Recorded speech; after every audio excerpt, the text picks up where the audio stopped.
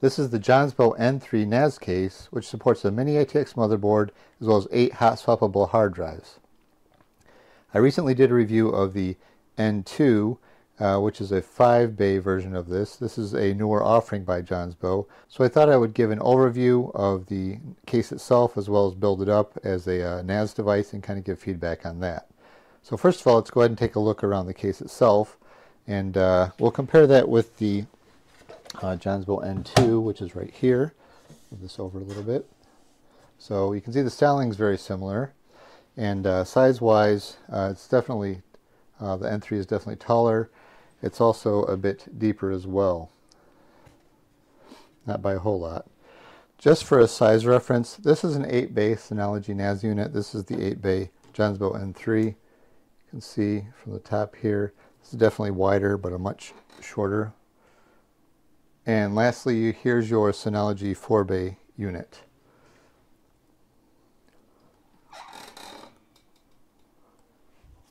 But let's go ahead and take a look at the outside of the case. It's an all-metal construction. It's like a matte black paint on it. Looks nice. And it's got this removable front panel just like on the N2. And except this time, obviously, you've got the 8 bays as opposed to the 5. And it does look like, let me get the light down here. So there's your backplane, which houses the 8 hard drives, and it looks like it could accommodate an SAS drive as well. The N2 also accommodates SAS drives and actually recognized and worked with them as well. So that's, I'll verify that later when I install the drives. And you can see here nicely labeled 1, 2, 3, 4, 5, 6, 7, 8 across the top. And then you've got your USB 3 port here, a audio jack, and a USB-C port here, and then the power button, and then status lights for all 8 hard drives. Now, if you compare that to the N2, it had no status lights on here. But it does have a very similar aesthetic though, as far as the USB ports, audio jack, and the power button. So if we continue to look around the case a little bit more, you can obviously see this front panel here, just a lot of ventilation. Over on the one side, you've got the grill. So if we take a closer look at the back here, you can see we've got the 2 fans that come with the case. They're 100mm fans and 25mm thick. We'll take a look at those in a second. Then you actually have provisions at the top. There's no fans included here, but you could fit 2 80mm fans side by side there if you wanted to. You've got a full height PCIe slot as well, double width. And then obviously that's your opening for your back plate for your motherboard. And then over on the other side, really nothing to look at there. And then on the bottom, you've got your feet, which are like a soft foam. Now to get access to the case, it has some hex screws on the side here, which is the same thing that it had on the N2 as well. The thing is, the N2 actually came with a hex key tool so that you can open the top of the case without having to dig for your tool, which is nice to have. It doesn't look like they have that provision here. However, they do provide the in their kit here, and we'll go over those in a second, a tool in there as well. So looking at the accessories box, you've got a number of screws here for, they look like fan screws, so probably to accommodate the 2 fans in the back there. Zip ties, the 2 of the hex tools, and then a screws for SSDs. There is provision for a single SSD in there as well as the 8 hard drives, and then the mounting screws and washers for your motherboard. And additionally, we'll take a look at these in a little bit, but these are the mounting provisions for the hard drives to slide into the front here. And so they don't use like a traditional type of tray or something that you might find on a QNAP or Synology type NAS unit. So basically you just screw these on the front and you can pull it in and out, and we'll go over that when we get to that point. So to remove this top panel, we'll go ahead and get out the key.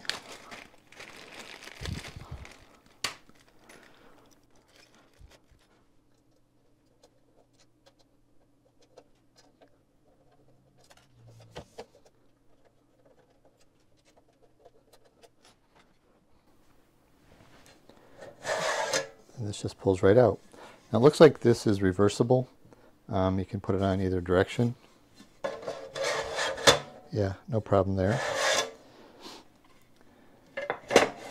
and go ahead and take a peek inside this guy. One thing that you'll notice is, as far as the power supply is concerned, it's got this power plug here already, and it routes to this cable here. So you install your SFX. That's the thing, is this also requires an SFX PSU, so you can't use a common ATX PSU. Not a huge deal, but just if you're looking to build with existing components, you're going to have to make sure you get a SFX PSU instead of a standard ATX. And now I'm not a big fan of having an attachment like this. It's personal preference here, only because I have something similar in a Fractal Design Node 304. And while I like the case a lot, the Node 304, the one thing I don't like is that you have no access to the power switch on the power supply itself. You actually have to unplug it from the back to actually power off the computer if you want to just pull power from it completely. And then you obviously have your provisions for USB 3, your audio. This is HD audio, front panel, and then a USB 3 connector. That's the USB-C connector, I should say. And then, what is this? Oh, it looks like this is the cable that runs over to the backplane for the status lights, it looks like, in the front.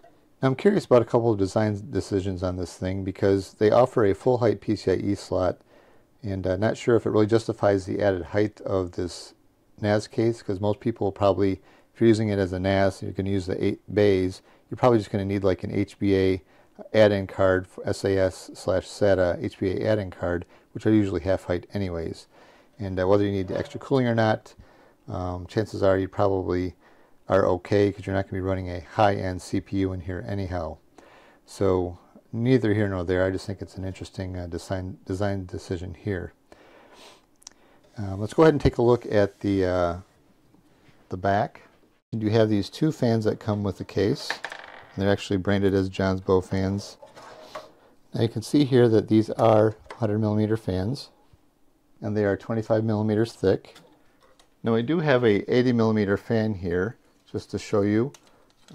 It's 80mm roughly, and 25mm thick, and it mounts fine in this provision or opening right here. You can see the clearance holes there line up. So 80mm fans fit there. Now we can go ahead and take a closer look at the back plane, and you can see it's powered by two 4-pin Molex connectors and a single SATA power connector. It does have two fan headers. They're 4-pin fan headers in the back. Just thought I'd mention that it does accommodate a 2.5-inch SSD as well, so you can just mount it on the inside here. It looks like you just use the top two screw holes like that, just have it hang there. And it looks like you can also do that on the other side as well, as these this lines up there as well as back here. So either position is fine. Obviously that depends on the thickness of the PCIe card, that if you manage to put one in there. This front panel actually comes off too. I don't think there's any really reason to remove it, but I'll do it anyways. A couple of screws. So when you remove that front panel, this is what you get. Basically it's just the panel and then some form of metal filter there. So I guess you could remove it to clean that out if it ever gets dusty or whatever. It's also made of metal. Okay, so next I'm going to go ahead and build this thing up. I've got my ITX motherboard. It's an older model, but it'll work just fine. And I also have the SFX PSU. Now obviously, because you're running 8 hard drives in here, you're likely going to need a PCIe card anyways to run all 8 hard drives, unless you actually get like a server motherboard, which actually has 8 SATA ports on it. And this one has 6, but I'm going to actually add in a SAS PCIe HBA card in here as well.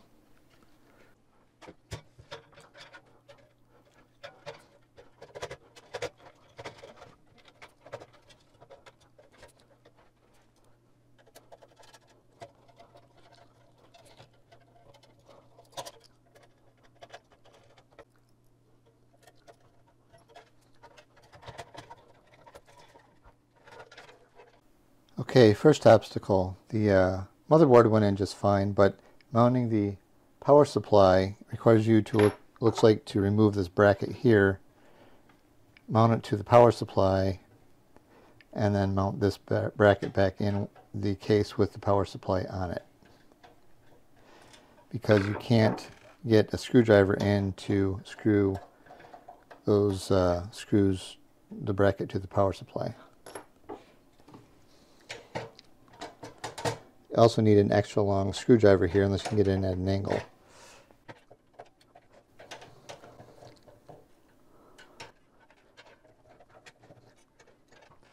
There's no way you're doing that with a Linus Tech Tip screwdriver.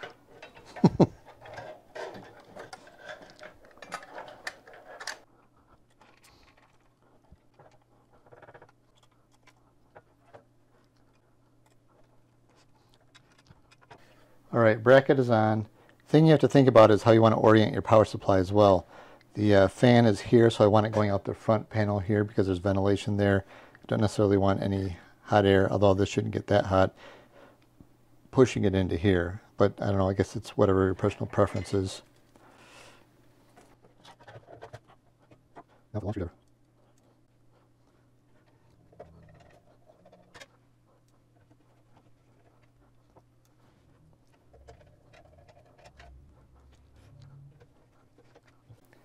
Now, in case you're wondering, if you probably need at least a 140 millimeter long shaft on your screwdriver to get it down there so you can actually access the screws.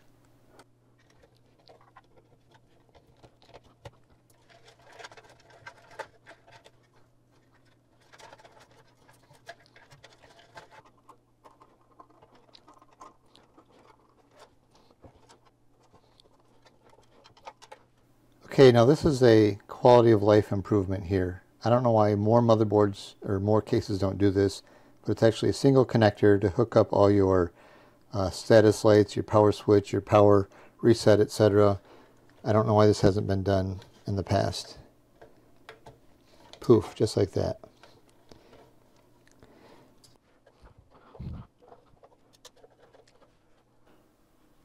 Okay, so I managed to get the motherboard installed and the power supply, and they do have a few tie downs here so you can manage your cables and a little area to tuck your cables into if you need to here. And then down below they have this little rail here has some holes in it that you can use to tie down your cables to help organize them. Obviously I don't have the data cables in here yet, but what I want to do is fire this up without these fans connected, and then also fire it up with the fans connected to kind of get an idea for the sound difference there and see how good or bad it is.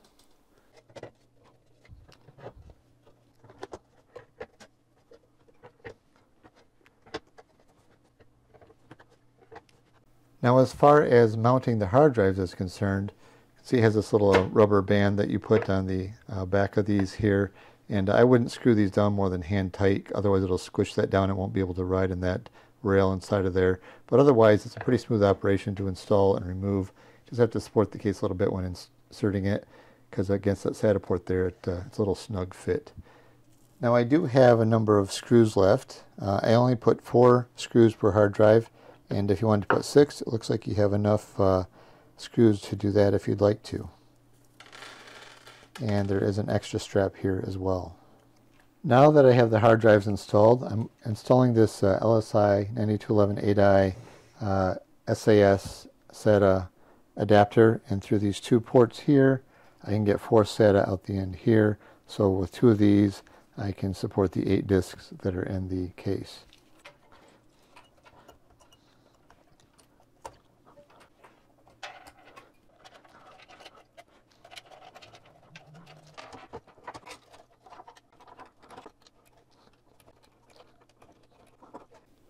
Alright, so I have SATA connectors connected, and I'm not going to really tidy this up too much because I may be taking this in and out, but it looks like there's ample clearance to put this guys in here.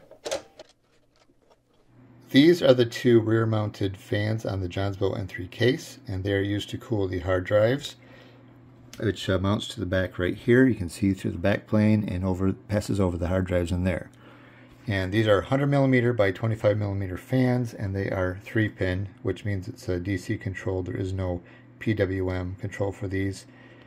And you can also see that as Jonsbo branding. I didn't find any other branding on here, so I don't know if these are just some off-the-shelf fans that they just put their own branding on or not.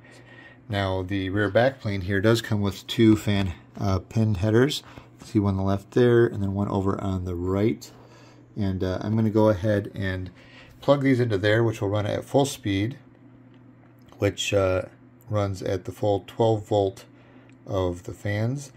Then I'm also going to test it by plugging it into the header on the motherboard, and then I'm going to go into the BIOS and set it to what's called standard mode, which will run the fans at a reduced speed or RPM, and that's at about 8.8 volts. Now I'm going to be running 3 different scenarios of disks in this case, and first is the 8 of these 2 terabyte 7200 RPM Seagate hard drives, and run in a RAID 6, and then I'm going to run 4 by 4 terabyte HGST SAS drives. You can see the SAS connector there, run in a RAID 5, and I'm going to separate those every other drive bay, and then that's going to be run in RAID 5. And then lastly, a combination of 12 terabyte and 14 terabyte Western Digital disks. I think I have 5 of the 12 terabyte and 3 of the 14 terabyte. I'm going to combine those into a single RAID 6 array, so a total of 8 of these higher capacity disks. And each of these are going to be run in the 2 different scenarios, both at 12 volt fan speed as well as 8 volt fan speed, and checking the cooling performance of the case and the fans.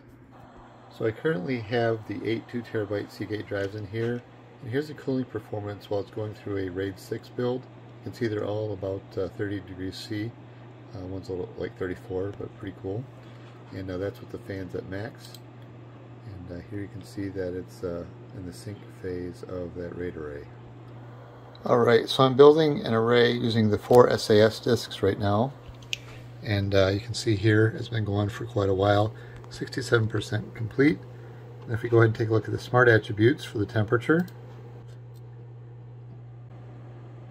you can see here they are running around 37-38 degrees Celsius. Now here's the Jonsbo N3 with the 5 12 terabyte and 3 14 terabyte and a RAID 6 array. And take a look over here, you can see that it's syncing. It's been going for quite a while, and in a RAID 6 config. Now we're going to go ahead and take a look at the temperatures of these disks, basically running at full speed, 100% utilization, and we're looking at 40 C or less. Here are the cooling test results of those fans and how well it cools the different configurations of hard drives. And looking at the chart here, you can see on the horizontal axis we have the total time in minutes of the test, and then the vertical axis represents the degrees Celsius of the hard drives.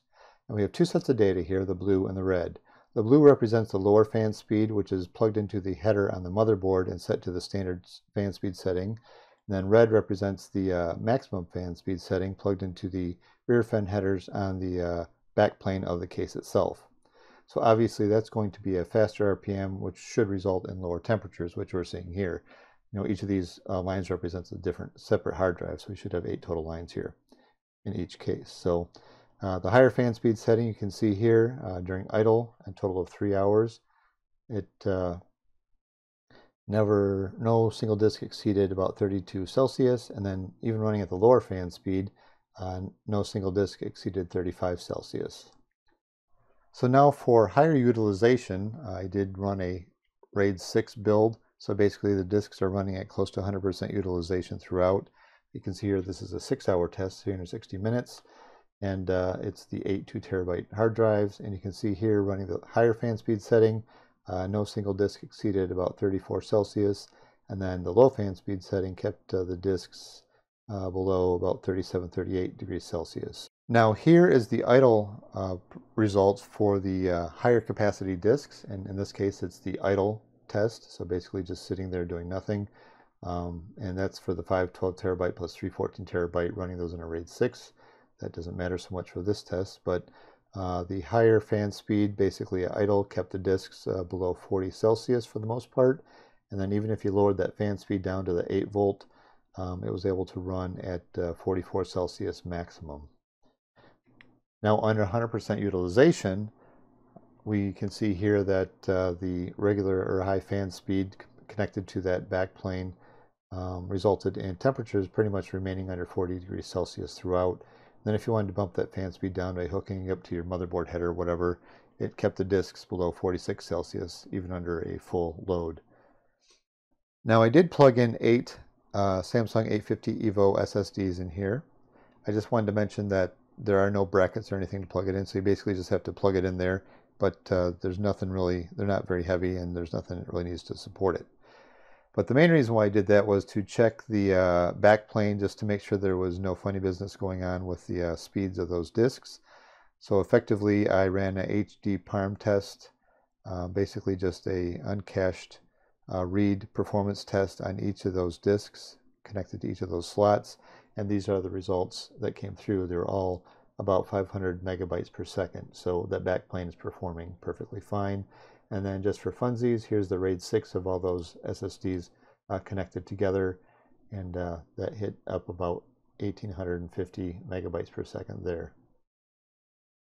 I took some sound level measurements, the decibel level reading of the case fans, and you can see here we've got the ambient noise in the room, which is about 14.5 decibels. And I have other equipment in the room which have fans running and stuff, so that's what that equates to. So I did run it with basically the low fan setting with no hard drives running, then low fan setting with 2 terabyte hard drives, and then also with the 12 terabyte hard drives running. You can see here that compared to the no hard drives, 42.6, and then the high capacity disks went up to about 47.9 decibels. And then as far as high fan setting with no hard drives running, it was at 45 decibels. And then the high fan setting with the high capacity disks was 48.3 decibels. Obviously, those noise levels will vary depending on the hard drives you're using, but just to give you an idea for what those sound levels are like. And honestly, it really is not any more noticeable than any other computer in the room. So I think they did a pretty decent job with that. Now I'm going to show you a few examples out of here, just so maybe you can get an idea for the sound of the fan if you're interested following this section.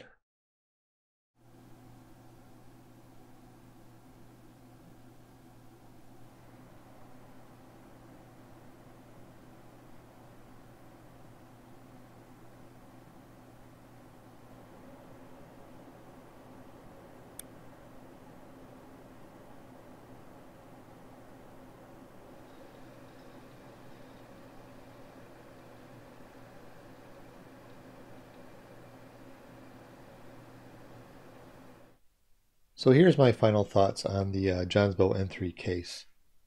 Obviously, it's an all-metal construction, it's got the 8 hot swap bays, it's a mini ITX form factor, and it utilizes an SFX power supply. And I think overall it's a good fit and finish. It's a solid build with no noticeable buzzes or rattles while it's in use. And it's easy to build in general, except for the PSU bracket, which requires a long Phillips head shaft screwdriver to remove. And you have to remove that bracket in order to attach it to the power supply. There's also ample clearance for a large CPU cooler and a full height dual width PCIe card. The included 2 100mm fans, they provide adequate cooling for the hard drives at reasonable sound levels, and it keeps the larger capacity disks cool under load under 40 Celsius. And the disks themselves are super easy to access, and they fit snugly in the slots. And they don't create any noticeable excess vibrations or noise that I could tell. And this is kind of a minor thing, but I think it's a nice quality of life addition is the front panel pins, like for your hard drive light, indicator lights and your power switch and everything. That all comes in a single connector, not like 6 or 8 individual little pins that are trying to connect on that front panel header. Now, overall, I think they executed the design as it is very well. I think my biggest gripes would have to be with the overall design decisions on this case. And first of all, this one's kind of minor, but the top cover uses a hex tool to remove the 4 screws. I think that could be a Phillips screw, just because everybody tends to have Phillips screwdrivers around, and hex tools are something you got to dig for. Not a huge deal, but just a little nitpick of mine. As far as the form factor is concerned, I don't think it needs to be quite as tall.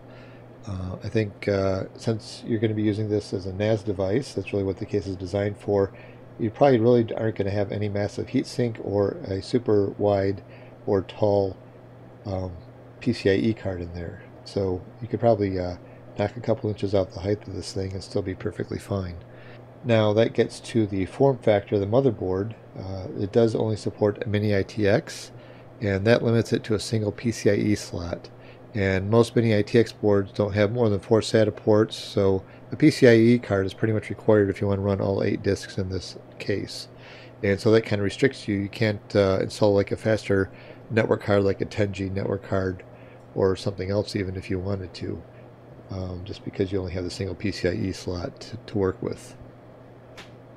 Now it's good to see that they did put the USB-A and USB-C connector on the front of the case, but again, because this is mini ITX, there's very few mini ITX motherboards that carry both a USB 3 20-pin header as well as that USB-C connector, and so you kind of have to choose between one or the other, which you're going to connect to your motherboard, and so you kind of lose access to one or the other unless you go through some crazy adapters of some kind.